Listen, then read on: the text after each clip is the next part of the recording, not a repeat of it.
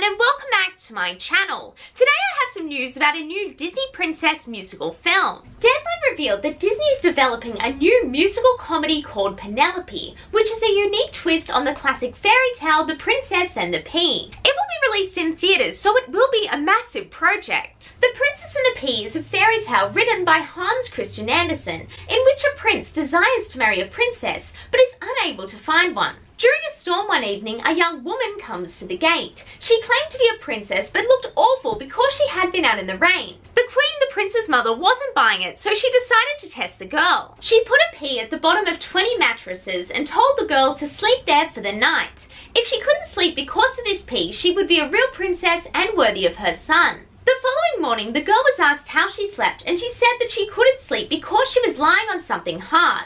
This proved she was a real princess, as nobody else would be that sensitive. The princess got to marry the prince and lived happily ever after.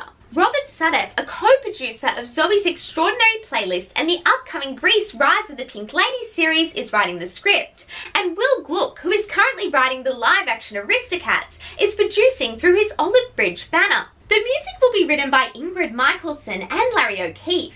Ingrid is currently writing the musical version of The Notebook, and Larry wrote the hit musicals Legally Blonde and Heathers. I think that this is an amazing idea, as The Princess and the Pea is great source material. Also Disney, if you want to cast me, I think I'd be great because I'm an oversensitive person who can't sleep. Anyway, that is all for today. Like this video if you liked it and please subscribe. It would mean so much to me. Bye now and have a magical day.